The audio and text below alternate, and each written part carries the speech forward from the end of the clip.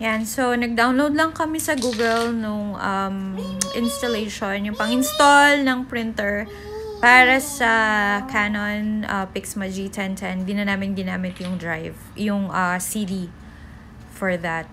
So, ayan. Installation na.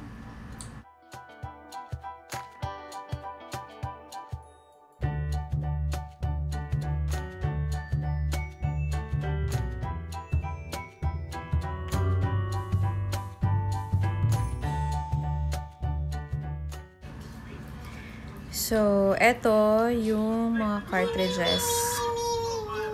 Ayan. Yung mga cartridges install. So, merong colored, for colored ink, and then yung cartridge for black. So, ayan.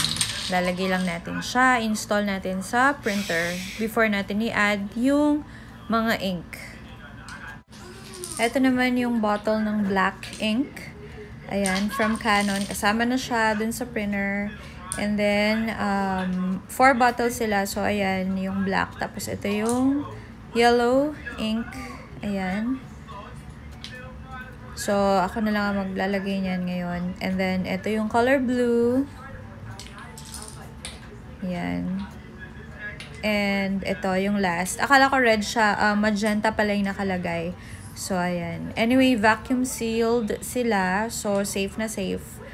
Hindi sila tumulo or nag-leak.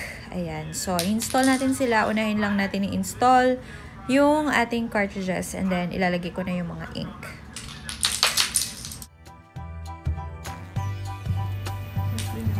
Ayan. So, lagay muna natin yung mga cartridges. So, ito yung colored and then yung black. Ilalagay natin ngayon. I'll show you how.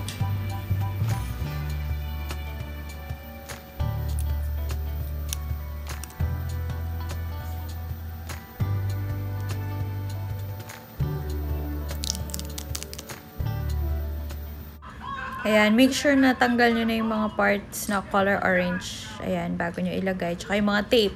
Tapos yan, insert nyo lang yung mga cartridges dito. Ayan.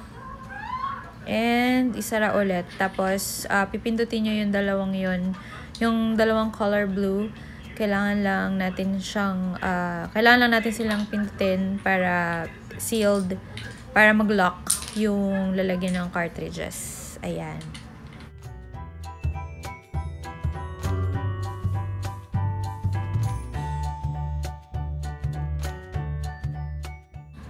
Ayan. Ngayon, maglalagay na tayo ng ink. So, unahin natin yung black. Ayan. So, merong parang container dito. Container siya talaga. Yan. I-open lang natin siya. Rubberized naman yung takip niya. Kaya, hindi siya agad matatanggal. So, safe naman siya. So, dyan natin ilalagay yung ink na color black. So, dahan-dahan lang. Kasi, pag daw tumalsik yung ink sa damit ninyo, mahirap siyang tanggalin. Or baka hindi na siya matanggal. So, ayan. Yung ating color black na ink. So, twist lang kasi sealed pa siya. So, twist lang yung bottle. Para ka lang nagbubukas ng soft drinks. Ayan. And then, ibubuhos na natin. Dahan-dahan lang natin ibubuhos yung ink dito sa printer para hindi siya matapon. Hindi siya mag-leak. Ayan.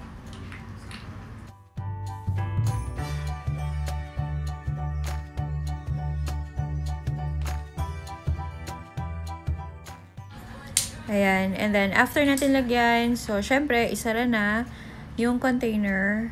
And then, kailangan ubusin yung laman ng bottle kasi sakto siya dun sa container ng black. So, mas malaki yung black eh. Tapos yan, sarado lang. And then, just do the same procedure para dun sa mga colored inks.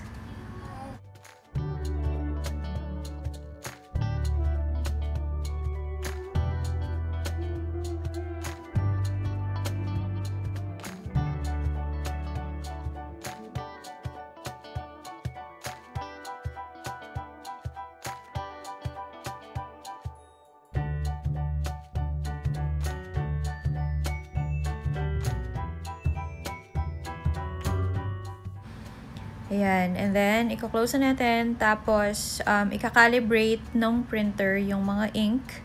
So, it will take usually around 5 to 6 minutes to calibrate yung ink. Ayan.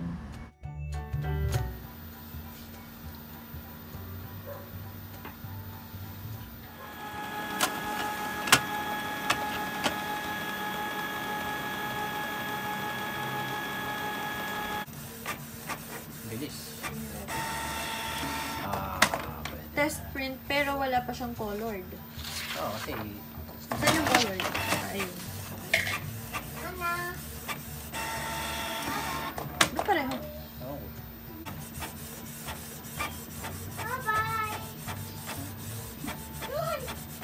Ayun.